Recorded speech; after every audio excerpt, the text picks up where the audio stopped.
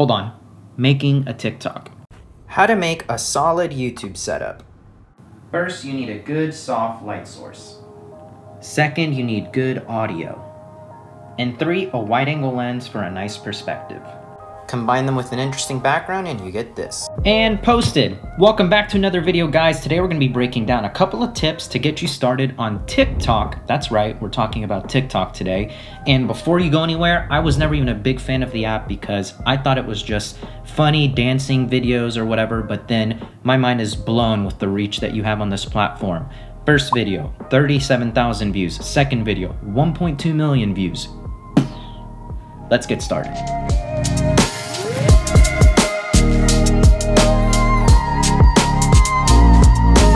Okay, so my first tip on how to create viral TikToks, and that is focus on one niche. And this is what I mean. I'm a photographer. I'm also a video creator, but I'm a photographer first. And so before I was getting onto TikTok, I didn't even realize that people were posting educational content, behind the scenes, this and that. I just saw some of my coworkers making funny videos and I was like, oh, I'm not really into that, so I'm not gonna get on that. I was wrong. And so when I first started, I was like, I'll post behind the scenes of what I'm doing then, because that's kind of what I see other people doing. I'm a photographer, so I'm gonna post, editing behind the scenes, photo shoots, while I'm out in the field shooting, whatever. So if you're a videographer, if you're an artist, if you're a graphic designer, focus in on your craft and make your videos about that. That's tip number 1. So now tip number 2, now that you've honed in on that niche, you know what you're gonna make videos about, time to educate people with good quality content. And here's what I mean by that. Just like I do my YouTube videos, you can easily plan out a TikTok so you get that tip or that behind the scenes clearly and well done to your viewers. The first TikTok I ever did, I didn't even know what I was doing. Put the title in the wrong place, didn't even use all of the 15 seconds. I had no idea what I was doing. But that's the first one that I posted, and it's currently at 371,000 views. All it is a video of me showing what a polarizer can do in real estate photography. Let's check it out. How to get rid of reflections with a polarizing filter for wood floors. Got the polarizing filter on, now watch the magic. Watch the magic. Perfect. And that's all I did. I was like in the shoot, I wasn't even thinking about it. I was like, let me try this out. This might be something that people might like. First day, 100,000 views, mind blowing. And now it's at 371,000.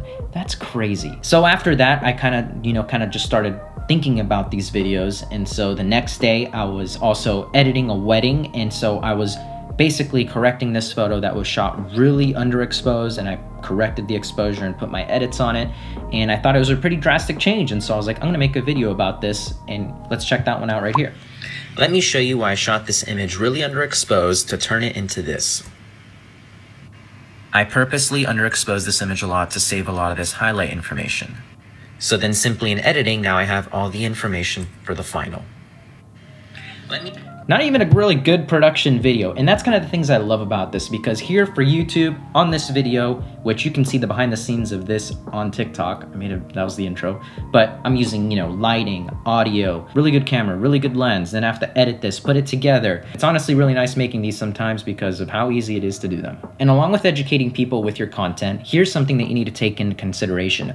A lot of people don't know the common things that you might know in your craft. For example, me as a photographer, I thought people would easily know the difference between RAW and JPEG. And I was so wrong, because the amount of comments I've answered on that video, people had no idea. And I'd be like, you have to shoot in RAW to do this, to have that information, which is another TikTok I really need to make. It's on my notes. But what I'm trying to say is start with the basics. Even if you think some tip or whatever is really easy and something you learned in the beginning, someone might be scrolling through TikTok and not really even know that. So just think, what are some tips that you would have liked to know when you started doing your craft? And you'll be amazed at how many people that can honestly help out.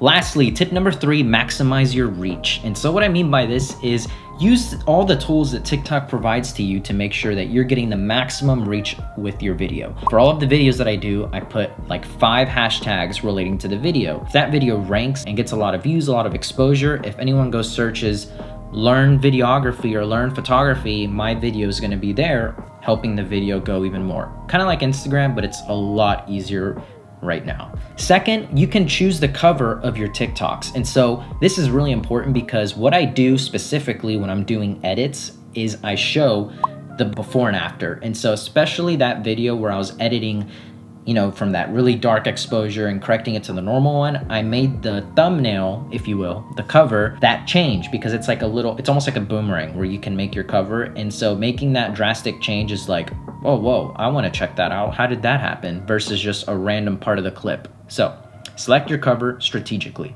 And so the final part of tip number 3 to maximize your reach is to not stop posting content. You never know who's watching, what's gonna happen when you post something that you've created.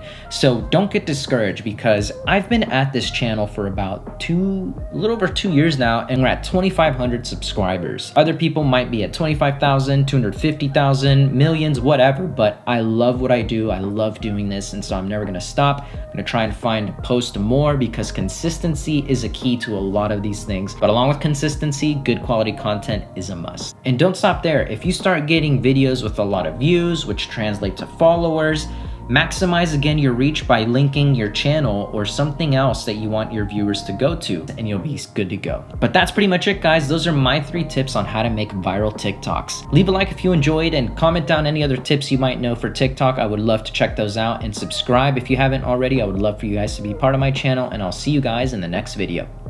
See ya.